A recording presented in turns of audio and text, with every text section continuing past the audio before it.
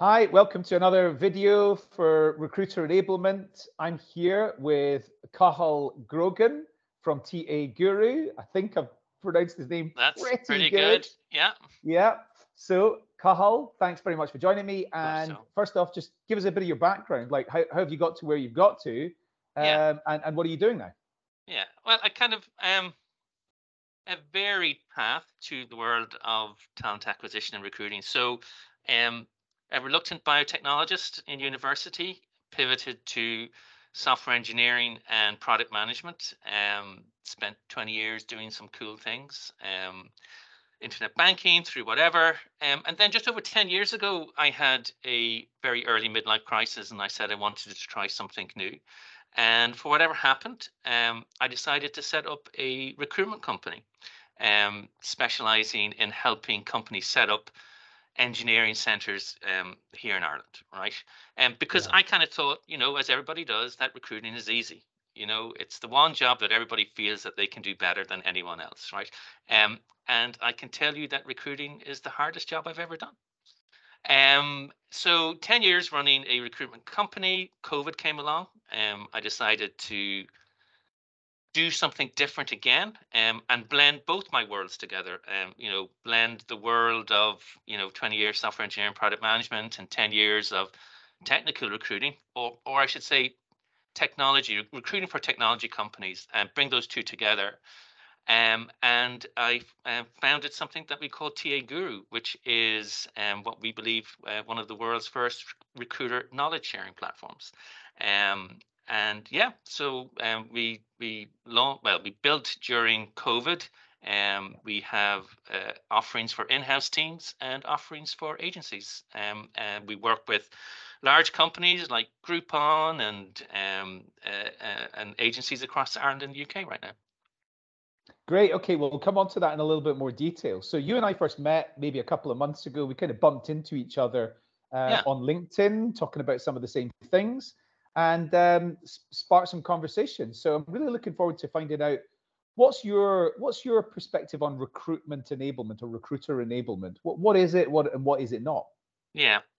So I think when people talk about recruitment enablement, they tend to be quite broad in its definition. It Yeah. is the tools, processes, and technologies, that help recruiters be more successful and productive at what they do, right? Yeah. But the more and more we talk about recruitment enablement, it for me it feels that that definition is just a little bit too broad, right? Okay. Because you could argue that any technology that makes a recruiter more productive is part of recruitment enablement. Your ATS or your job Yeah. board systems and all that kind of stuff. Yeah. Um, but but it's not really true, right? All those technologies that exist today, um, I don't think that they should be considered part of recruitment enablement. For me, recruitment enablement is all about injecting the right knowledge and content into the existing processes, frameworks, and technologies that a recruiter uses to help them be more productive within those processes, frameworks, and technologies. So it kind of like sits alongside Yeah. existing tech infrastructure and Yeah. ecosystems and processes. It doesn't replace them. Yeah. Rather, it enables and empowers a recruiter to be better at what they do. And, in the conversations that you've had to date, on this particular topic, on this particular channel, everyone that speaks about recruitment enablement, none of them talk about, the existing technology stacks that are there, right? Hmm. They all That's talk right. about the same thing. They talk about, raising the bar for the recruiter, sharing knowledge, creating smarter content to influence, or, Yeah. setting up a recruiter for success. Like none of them talk about, ATSs or anything like that. It's all No. about focused on providing content and knowledge that improves the behavior and skills and capabilities of a recruiter. Yes. This is absolutely correct. I know that you've had some thinking around how sales enablement works and what the parallels might be. Could you give us a bit of like what was Yeah. the sort of evolution of your thinking from that? Well, so like when we started, right, one of the reasons why we started looking at enablement for recruiters was because, as I said, we kind of worked with technology companies setting up in Ireland, right? And, we did some work around helping them hire sales enablement teams and stuff like that. And when you get to understand that what sales enablement is, we kind of went, gosh, if sales enablement is focused on improving the performance and capability of a salesperson, surely there should be something similar for recruiters. And I know Rory speaks about this as part of his content as well. So that's what we looked at. We said, okay, well, if what content and knowledge can we provide to help a recruiter be better at what they do, right? Now, a recruiter, the life cycle or the process of recruitment, everything from outreach all the way to offer, all that kind of stuff, right? And what we decided to do was to go to the very, very beginning, right?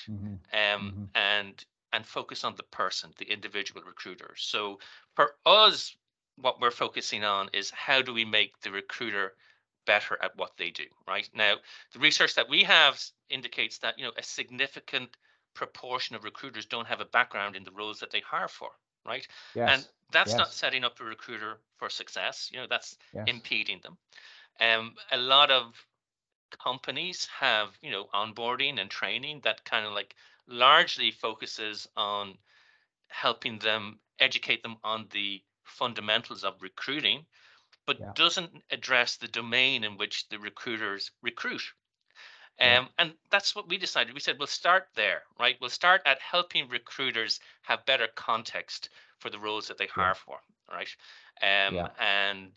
So what we're building is this recruiter knowledge sharing platform that, helps recruiters understand the roles that they hire for in a little bit more simpler terms, provides them with knowledge and content that can accelerate their productivity and time to source and layer on market insights so that they can have better conversations with candidates and hiring managers.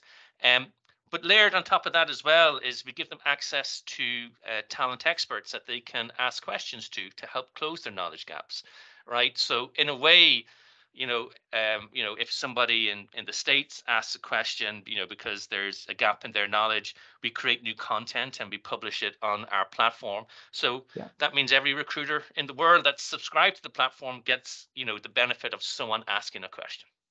So they're all benefiting from each other in a kind of global library type of scenario. Exactly. Exactly, very, very smart idea. That creates network effect and extremely smart idea. Okay. So, exactly. Go on. Yeah, no, that's exactly it, right? So it is that network effect. Someone, has a knowledge gap that they need closed. If it's not available in the platform, they ask for that knowledge to be created and everyone gets access to it. So, ask once, make it available to everybody. Perfect. I think that in the context of in-house teams in particular, where a recruiter might be asked to, it doesn't really happen in agencies so much, but in an in-house team, the recruiter might be working on a procurement role and a marketing role and a software role, like on the same day. Often tech and non-tech are split, so that's maybe not a great example, but they can easily be working on 30 different recs, of which, those 30 recs are across 14 different teams. It's impossible for them to develop sufficient knowledge of all of these different areas to be able to talk technical language to the candidates or even to the hiring manager. No, so anything you can do to make that easier, I guess, is very, very powerful. And one of the things that we come across in internal talent teams is their desire to develop into adaptable talent teams or flexible talent teams, right? So, the organization has a priority on sales, recruitment for the next quarter, but then they need to pivot over to technical recruiting or marketing or customer success or procurement or FP&A, whatever it is. And that's really hard for them to do, right? But if you can give them a repository of knowledge on content and access to expertise, it enables that flexibility and adaptability, which supports better resource planning. You don't have to build, have 30 people in sales recruiting who then sit there, for 3 months while, business priorities changes. you can offer them support to, go out and help in procurement, recruitment, go out and help in customer success, because the knowledge, content, and support is there for them. Yes. Where do you see this going? Do you see this as becoming mainstream? Yeah, I think so. I mean, like, one of the benefits to our industry is that it has been, I guess we have a reference point. Sales Yes. enablement has proven to be a hugely successful productivity strategy within Yeah. organizations. So they Yeah. don't need to be convinced that enablement is a good strategy to Yeah. adopt, right? Yeah. Um, Rather, what we have to show them is how it can be applied to our world, right? Yes. So yeah, no, I mean, but you can see it. I mean, like, enablement is now popping up in, revenue enablement and sales enablement and market, like, Right. so as a corporate strategy, it's been adopted and accepted. So that's a good thing for us, right? Yeah, I think that's a pretty good indicator that we're going to see recruiter enablement becoming a more common term and practice and Yeah. discipline, and technologies like yours emerging to support it as well. I've been a long-term student of taking the very best of sales and marketing practices and technologies and applying them into recruitment. So I think that you're onto a winner with TA.guru. Cathal, thank you so much for taking the time to Not at all. join me today. It's been great to talk to you about it. Yeah, absolutely. Thanks so much.